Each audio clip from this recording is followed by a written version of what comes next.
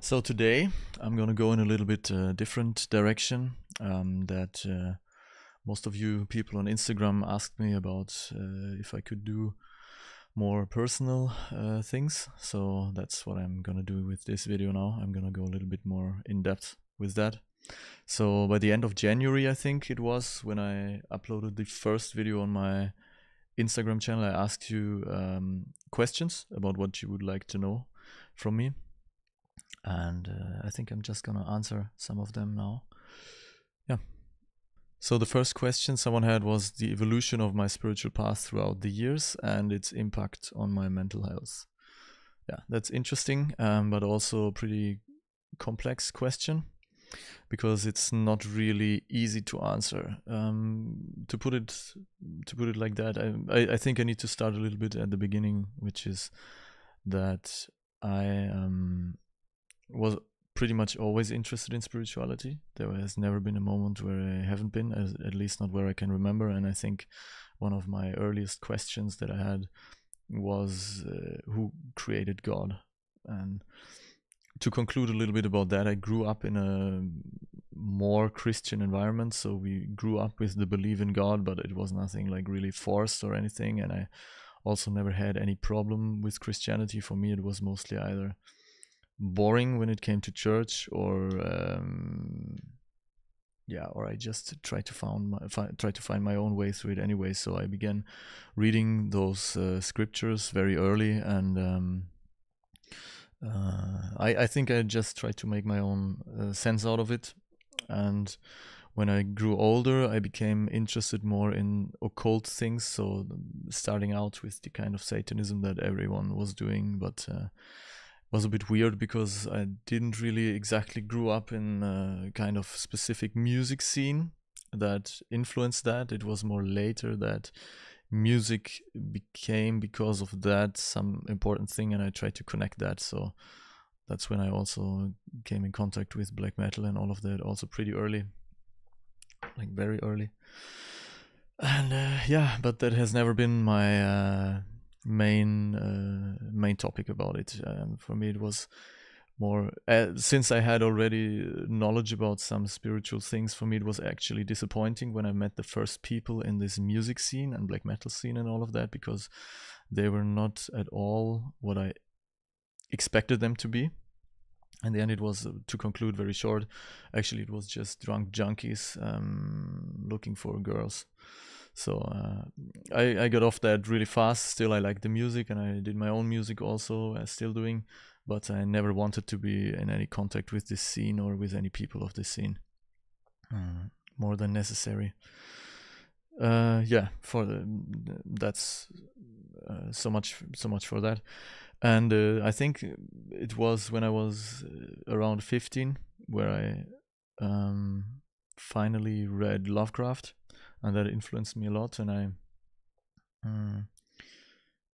I saw the first time like some kind of relation of the gods before creation and the ones that have always been in the universe. So I digged a bit deeper, and then I found Gnosticism, and that's an interesting thing because I think it was my first book that I got was Gnosis and Gnosticism. It actually comes also from the area where I'm born, and there I read the first time. I think it's a book from, I can actually get it. Wait a second. Yeah, that's the book. Hope you can see. Let me just check. Yeah. So this book is from 1975.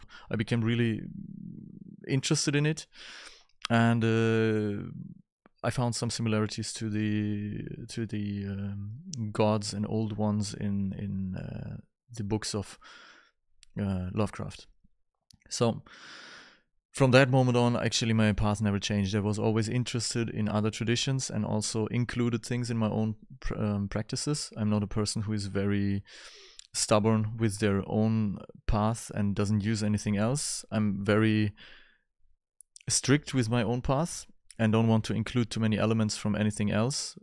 What I'm believing in, I'm coming to later, but not everything there was there before. So a lot of things had to be made up, or not made up, but gaps had to be filled with similar traditions and things that are in the Indo-European cosmology, for example. So all of that went hand in hand and evolved over time. But for that moment, I was also interested a lot in Buddhism in a lot of ways, and Tantric Hinduism, Tantric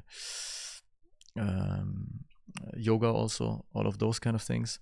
And that was pretty much all the things that I'm very knowledgeable about. The other things is just very superficial.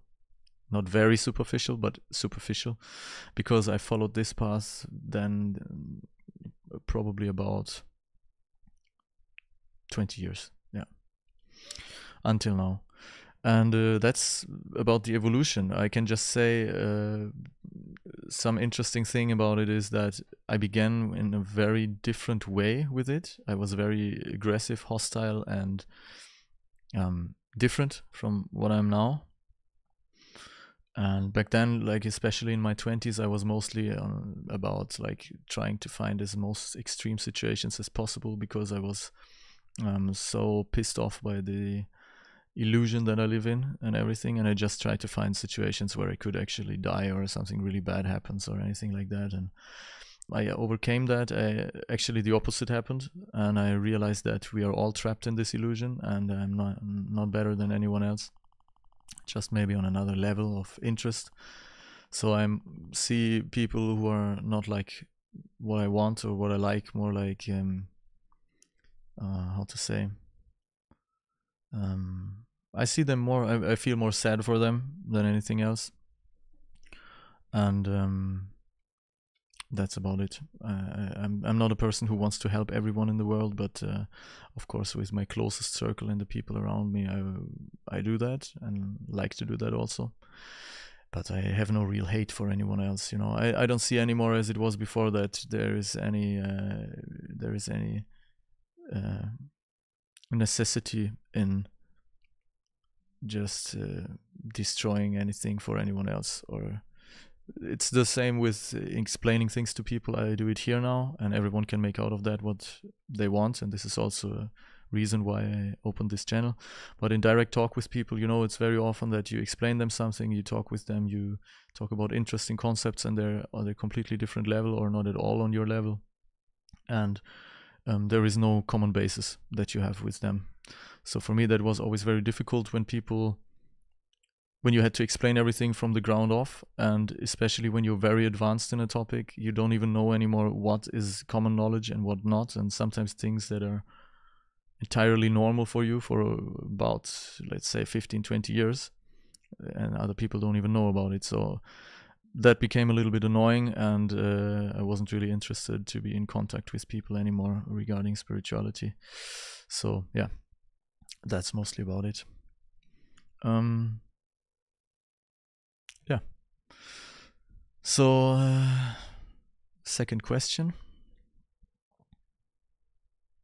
Okay. My questions and thoughts on the current spiritual state of art. It's interesting that you're asking me also about the questions I have about spirituality, because there are many, and I don't know, for example, how there are so many people who are incapable of understanding spirituality in the most basic way. To be honest, there are so many who just follow something that is presented and don't research by themselves, which is maybe a little bit something of this time, because it actually it's work to dig into these topics, and years of work, and it actually never stops. But sorry, I think Christianity is maybe a good example, you know, and in my opinion, Christianity is practiced really weird, because it's always seen in context and relation with the Old Testament, while all the parts in the New Testament that reference the Old Testament are not the earliest scriptures, and the earliest scriptures, which are the letters of Paul, they are actually suggesting that Christianity has been a completely different kind of Christianity as it's presented to us now. So Jesus, as the character himself, said that he is replacing the rules of the Old Testament, and still Christians nowadays believe in those rules. And That's sorry. That's understandable in a way. Oh, my tea is empty. That's understandable in a way because people need rules, and most of the people are not made for anything that is like liberating for them, or makes their life maybe even more difficult. But still, it's not really truthful. When you see the Old Testament in itself, it makes sense. When you see the Quran in itself, it makes sense for the traditions that worship it. But when you see the New Testament and Old Testament in relation with each other, it makes absolutely no sense. So I think there is, I don't know, a lot of confusion, and in my beliefs there, Christianity itself is like Gnostic in its core completely. And were many, you know, I think many of you know that by some time there were a lot of Gnostic tribes, so to say, that were pretty much bigger than the Orthodox, so to say, church back then. Like the Valentinians were actually the biggest ones, if I'm not mistaken. And there were many other tribes of this kind of tradition and religion. So, but all of that was destroyed, and by the moment the church took over, these rules were established. But if you read those books together, you understand that it makes no sense to bring them in any relation, and this is why, I think one of the biggest reasons for me, one of the biggest questions that I have about spirituality, why nobody's researching and why nobody's checking anything and making up their own thoughts, because many things are very obvious when you research them just in superficially.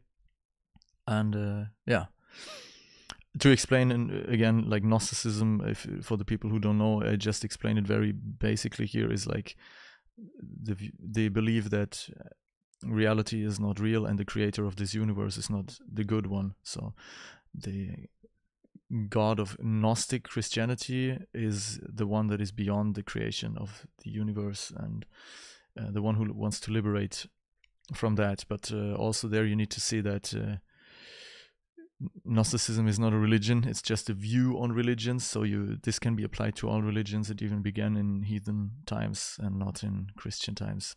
So yeah, that's just a short notice. So this is the last one that I'm gonna answer now, and this is: what was the main reason for you to open up a YouTube channel? I'm at a point in my life where I achieved mostly everything that I wanted. I'm following like my spiritual beliefs since my childhood. I have had successful businesses. I did what I wanted. I fought extremely hard to make all of that possible, and yeah, now with a partner and everything, and I have a perfect life. So I'm to conclude, I think I'm at the moment ready to even like let things happen as they are, because I don't have anything else to achieve. And even if death would be there tomorrow, I'm totally fine with that. You know, I'm not a person who is afraid of that or puts any big emphasis on it now, like, you know, to avert it. But through that, actually, I became a little bit a better person in general, also towards other people. It's a bit weird thing, but that's not the topic now. I think at the moment I just have the financial capacities to do what I want, and that's what I want to do. And I know that this niche that I'm in is nothing that is in any way giving anything to me financially in the future or anything like that, and this is not why I'm doing it. You know, it's my content is way too diverse, and I'm doing things that I like instead of focusing on one specific thing. I can't even advertise that, but I think I'm just doing that for people who are interested and who want to get in contact and want to know more, and maybe find some like-minded people also in this life to share some. I don't know what's going on. My throat is fucked today. Yeah, that's mostly what I want to do actually at the moment. So I don't know. I'm probably doing things that are bad for the algorithm or anything like that, but I don't really care about that. I think some of the people will like it, and if not, there is not much to lose. So it's fun for me also to do new topics.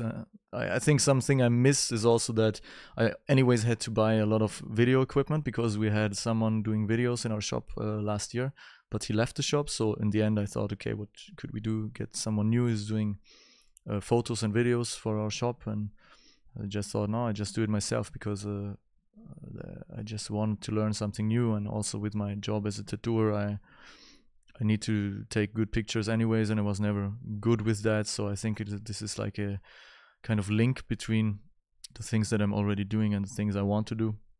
So in that moment I had all the equipment. It was just the point of using it for something else. Yeah, if you like, you can write me some comments down here and tell me your views about this topic. We can have some discussion about that, or you can give me thumbs up, thumbs down, subscribe, anything like that. But I would be interested in your opinions about all of that, and hope to see you soon again.